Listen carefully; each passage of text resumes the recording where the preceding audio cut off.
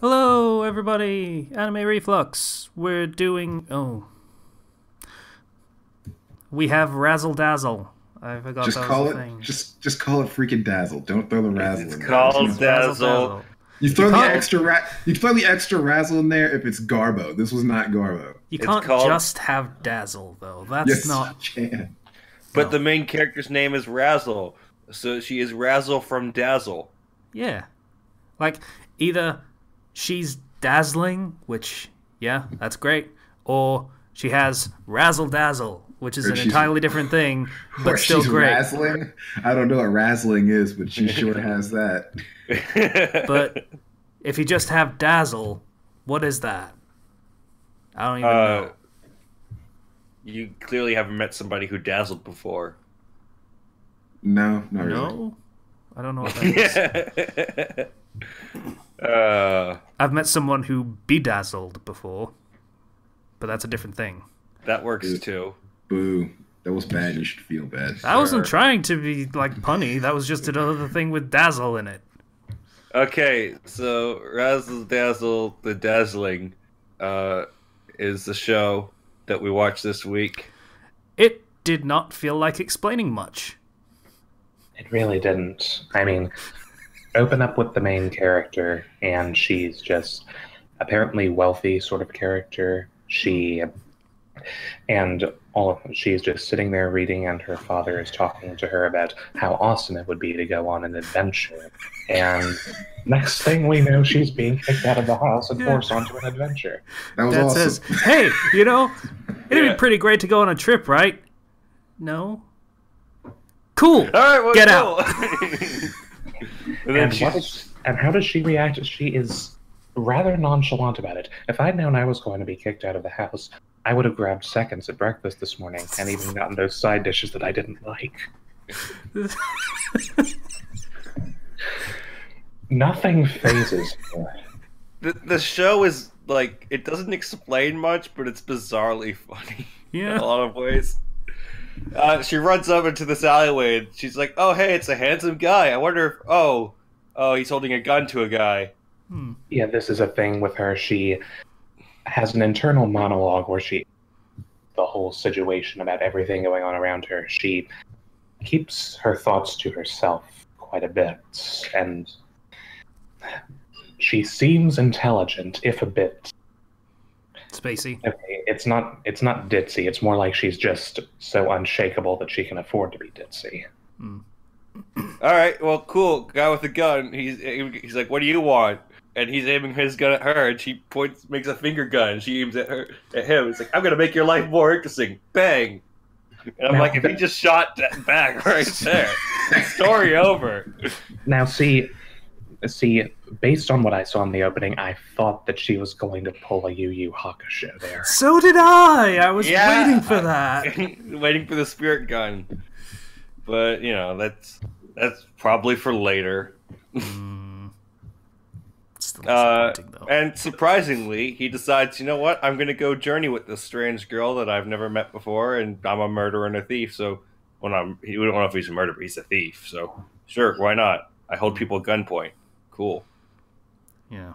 And they're like, okay, we have no money, so we need to find a way to get money. And he's immediately in an alleyway mugging another guy. We need to find, like, a easy, high-paying job. And he's like, okay. Grabs the guy. Hey, do you know about any easy, high-paying jobs? It's probably worth more than this wallet, so, He's got the wallet too. It's like, could you give him what? He gave this wallet to me. He's so kind. And like, next thing you know, they're in a forest with a ghost. It's like, yeah, so we're gonna exorcise this ghost. And I'm like, what? Whoa, how the hell did we get here? yeah. And her internal monologue basically says, "This is a really nice ghost. She often helps travelers through the woods. Not malicious about anything. And so, why are we doing it?" And flashback to, I think, the part where they were still in the alley. Yeah, no. Right. We went out of order. Immediately after she meets him, they go straight to the ghost, and then they go back because Yeah. nothing makes sense. Yeah, they have a strange way of pacing this show. I like it. It's not bad.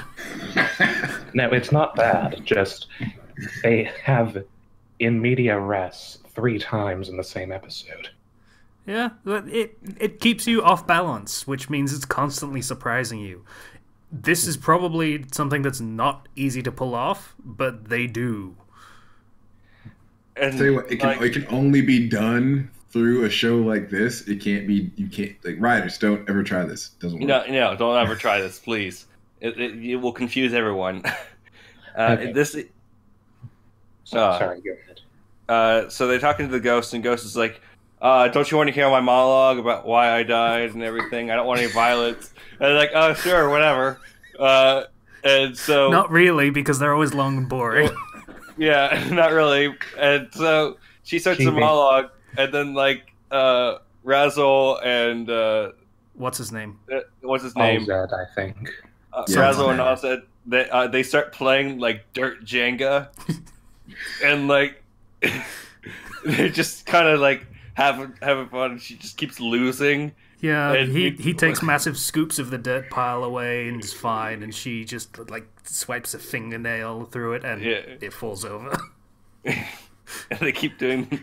that was my favorite part of this entire episode, was just... We're just gonna play Dirt Jenga. Stick put a stick in a pile of dirt and see how much it takes for it to fall over. Like... This is literally... You know that genre of show that we have just grown to hate from doing so many of them? This is that. Only it's hilarious and kind of taking the piss out of those. Yeah. It's...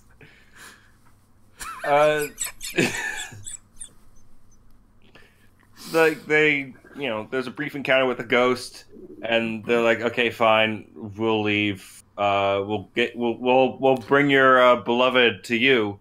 And then we can solve things peacefully. So if you could fuck off, that'd be great. And the ghost is like, no, wind stuff. And basically air wind powers for some reason. Because supernatural automatically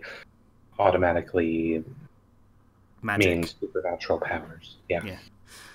So the ghost is like, next time I won't be so gentle. Sure. They run back to the guy, and he's like, no, I'm not going back there. Yeah, essentially. We're skipping a little bit, but it's not really important. So, yeah, he's like, I'm not going back there. I gave up that relationship because I had obligations and money and status that I needed to maintain. Family legacy, etc., etc. And they're like, oh, so you just bailed because it was more convenient for you. Cool. Yeah.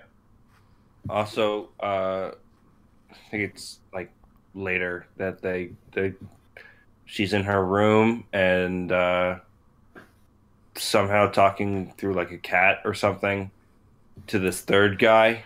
No, she's just talking to the guy that's on the roof outside of her room. The cat is I was confused. I was like, is this magic? I don't know. Yeah, there was a shot of a cat, and I'm not entirely sure what the point of it was. Does she have a cat?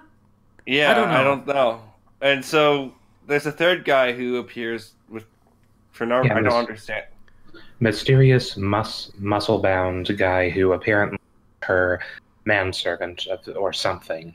Yeah, I mean, they didn't even spend a single sentence explaining who this guy was. Yeah, communicating with her by a magical butterfly-shaped tattoo or something. It doesn't make sense. Yeah, and they have a weird symbolic conversations like I'm fire and violence and things. I'll fight fire with a fire called violence. Yeah.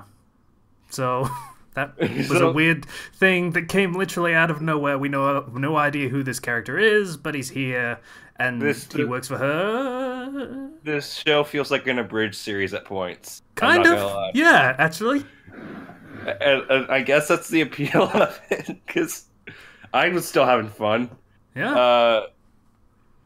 They go back, and there's so many cuts through time of going back and forth and back and forth. They go back, and the ghost is like, so you went to see him, and he's being a dick, huh? Yeah, I know. And they're like, oh, so you knew about all this the whole time?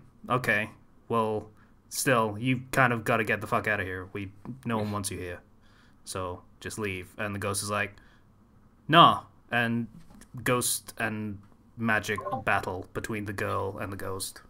The ghost is determined to cling to her fantasy that will never be. Yeah. Can't you just let me keep dreaming or something along those lines?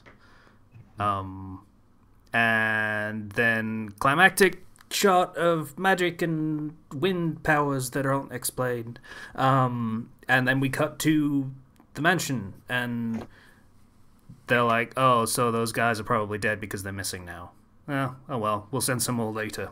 And the old man goes to bed, and the ghost visits him in his bed. Ebenezer Scrooge! The sins of man are huge! Now I have Molly and Molly stuck in my head. So, yeah. Goddamn Muppet Christmas Carol. You're a bane on my existence. Alright. So she's like, hey, what's up, old lover of mine? Remember me? We're gonna die together now. Yeah, this is my last goodbye. Nice? Well, you know, it's Isn't not that romantic? I placed bombs in the mansion. What, bombs? And he tries to escape, and she floats through the door that he's trying to pull open, and says something along the lines of, you're an idiot, but maybe I was the idiot, like that girl said. And we cut back to the forest. And yeah, the girl calls her an idiot. You know, the idea of a ghost planting bombs. Oh, it's great. I lose track of where this particular conversation goes. The one Razzle was like, well, it's only one guy. And so then the ghost is like, oh, only one guy? You mean like your partner here? And has her partner by the throat.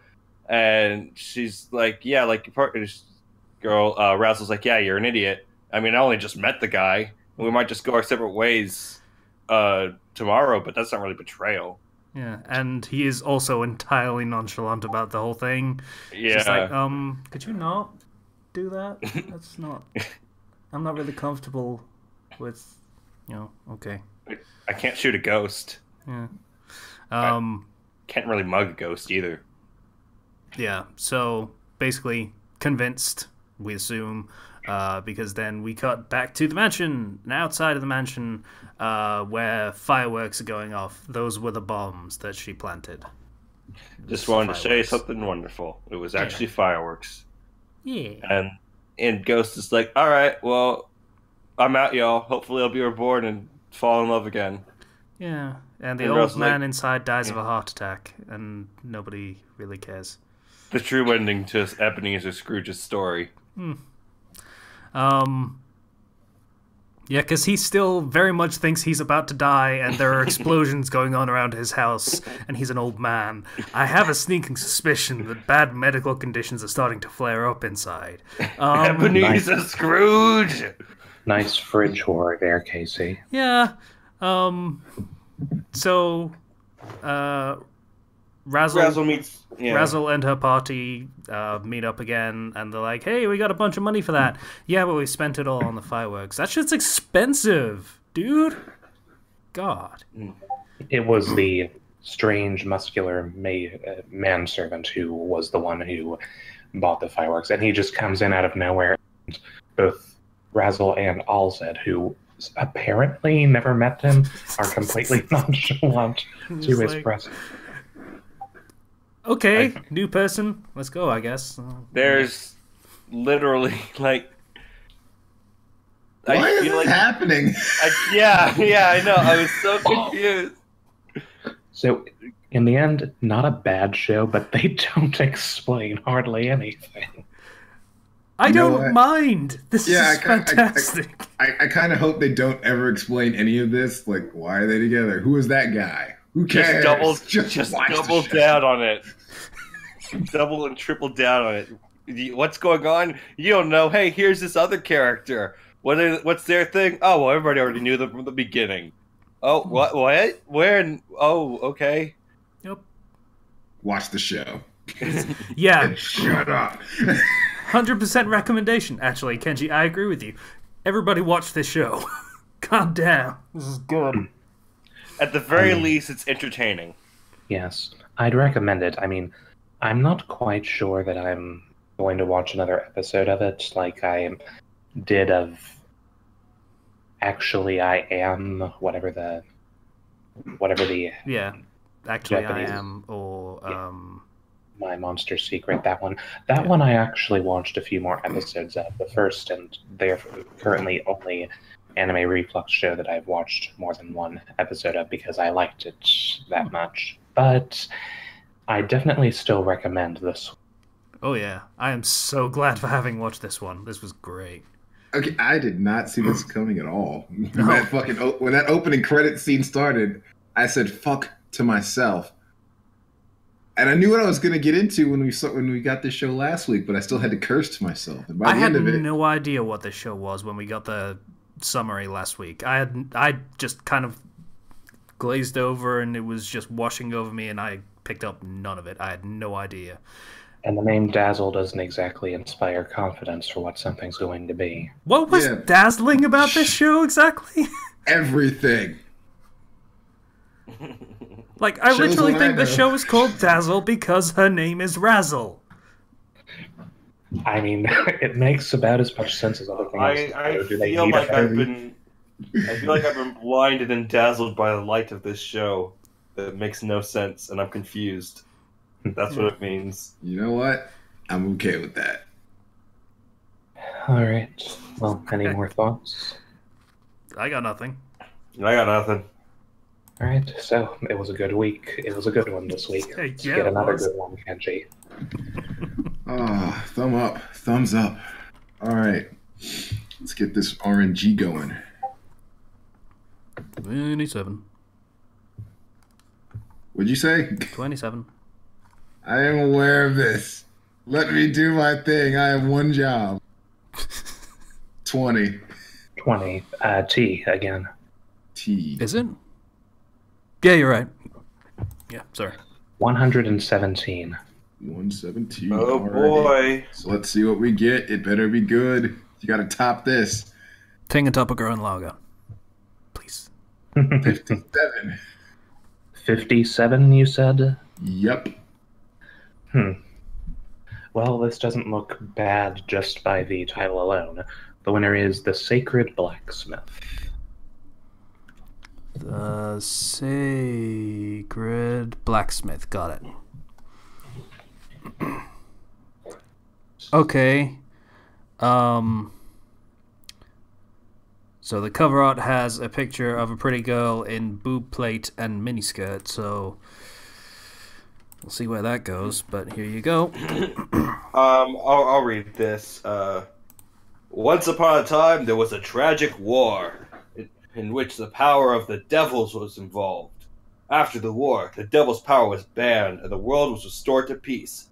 Cecily Campbell is a knight, Cecily, who has been looking for a blacksmith to repair her old sword given by her father. One day, she saw a man fighting with a ruffian who used the tabooed devil's power. The man defeated him with one blow of his weirdly shaped sword. The man turned out to be a blacksmith called Luke. The fateful encounter was the beginning of the adventure. All right. All right.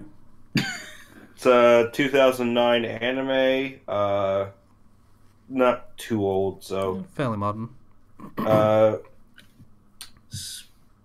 Speaking of which, hold on. I hate to backtrack, but how old was Dazzle or Razzle or Dazzle? I have to assume it was around 2000. A few years after, maybe. Because it seemed like it. Yeah. Like, I think it might have been subtitled by the same people who did the early One Piece subtitles, like the fan subs. Because it used the same font.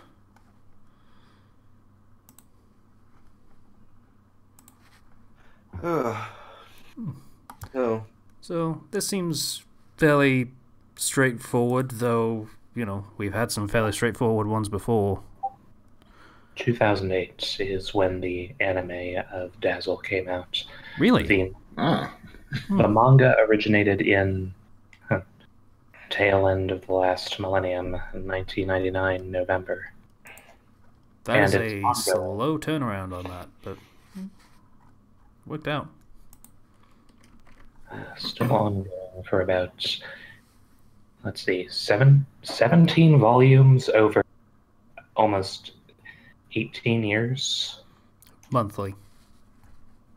No, that's not right. The first 3 came out in August 2000. Wait, what? This doesn't make any sense. What? Don't try to do math, okay? Okay, sorry. I'm an English major. Math is my bane. It kills me slowly in the night, alone. All right. Anyway, the Sacred Blacksmith. Yeah, it looks fairly straightforward, but we've been surprised before, and I don't see anything particularly egregiously offensive about this one. Yeah. I've actually heard about this one before, so it was semi-popular when it came out. I guess. So basically, exactly the kind of show that we should probably actually be looking at for the show, just like underappreciated gems and such. Indeed. I don't know whether or not it's a gem, but it should be at least pretty standard. Nothing too egregious about it. It's some kind of mineral. I'm not saying it's like a diamond in the rough, but maybe we're talking topaz or or opal. Yeah, aquamarine. Stop saying jewels. Beryl.